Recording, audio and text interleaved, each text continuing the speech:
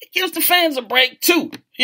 Maybe more people will buy season tickets. Maybe more people, will go to games, because it's stretched out, I'm just saying, I like everything that they've done, on here. And now, at least at this point, the players can't be complaining about it. They have to at least try it, see how it works out, test it out, and play in these games. So I don't want to see any players resting. I don't want to see anybody sitting down talking about eating a hot dog or something like that, talking about, I gotta, save myself. Now there will be exceptions, of course. We know this. But I don't want to see, like Nick Young sitting out because I got to rest or anything like that. You spoke your piece, the NBA listened, and now they seem to have a good thing going. So, Sluggo said the NBA addressed its game quality issues. Big ups to them. Yeah, exactly. Big ups to them, for actually, taking the time. And let's be easy. I mean, let's be serious. It's not easy scheduling out an 82 game season among 30 teams. I mean, you got other stuff that's going on, other events that's happening in those venues. It's not just NBA games. So the NBA, again, I will give them credit where credit is due. They did a good job. Mocha Bella said the NBA adjusting the schedule, and I guarantee LeBron gonna sit out. Book it. That's what Mocha Bella said. Mocha Bella, that's why I said they're going to make an exception. I still think LeBron will probably sit out a game or two or something like that. But again, with LeBron, I get it. I don't want to let him off the hook, but he's the only person that has played the most games in the past 7-8 years.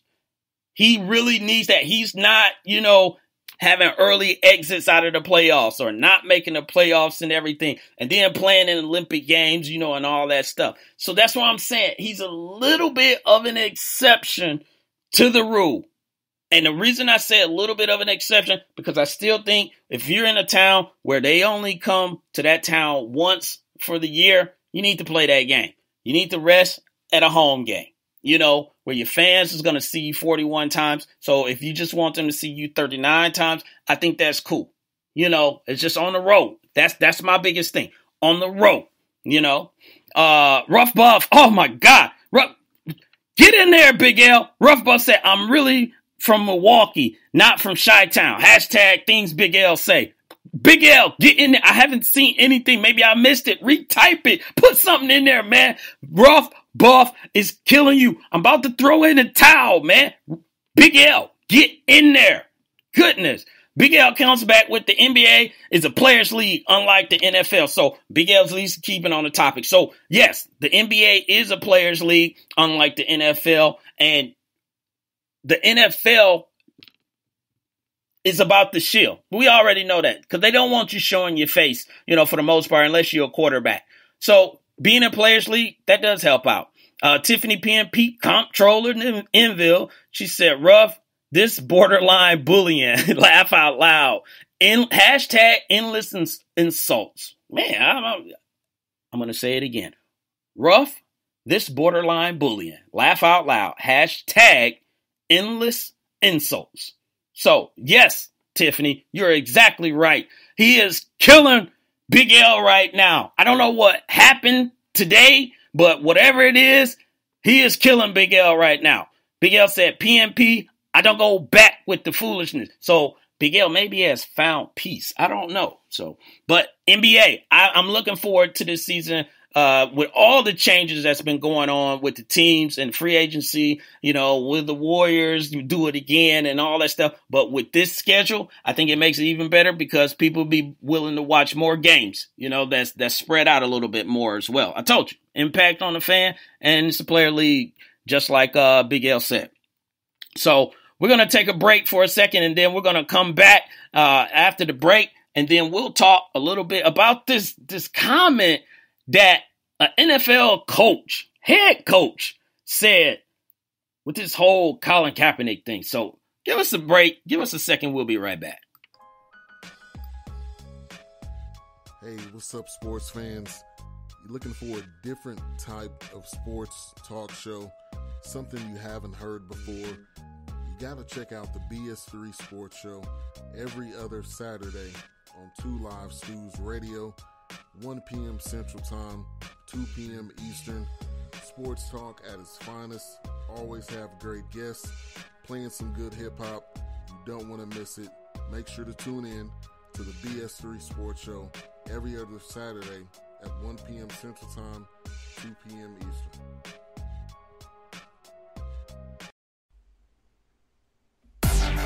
Hey, what's up, everybody? Vince Wright, the sports governor from the great state of Minnesota.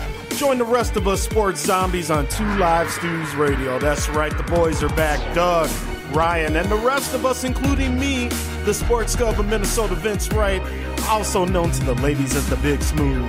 Keep it tuned here. That's right, 2 Live Stews Radio.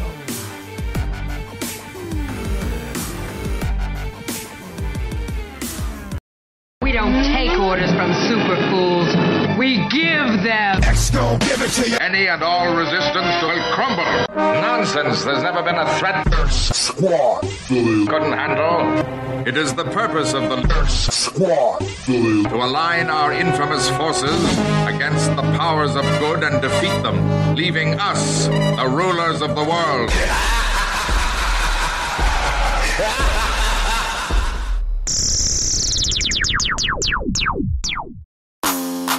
Ladies and gentlemen, hear me and hear me good.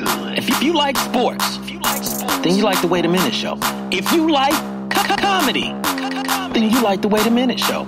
If you like a different opinion coming from a different angle, then you like the Wait a Minute Show. So join me Saturday, 8 p.m. Eastern Standard Time with your host, Jelani J.B. Bodie. And of course, my man Lopan on the waitaminuteshow.com. Ain't that right, Lopan?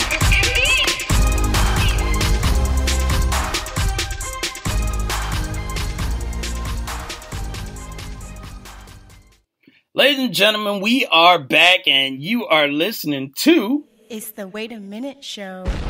Your man Jelani J.B. Bodie and my co-host Lopan. And we are here on the 2 Live Stews Radio Network talking about this sports talk as we normally do on Hump Night. So I'm tucking you in with this sports talk.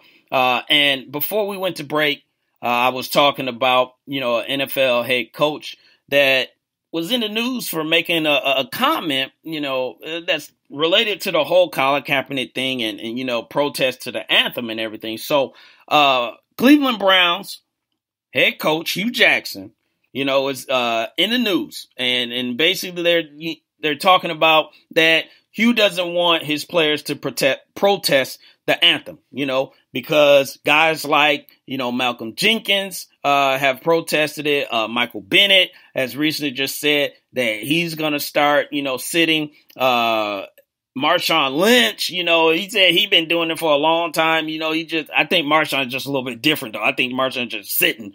I'm sure, he probably have a reason too.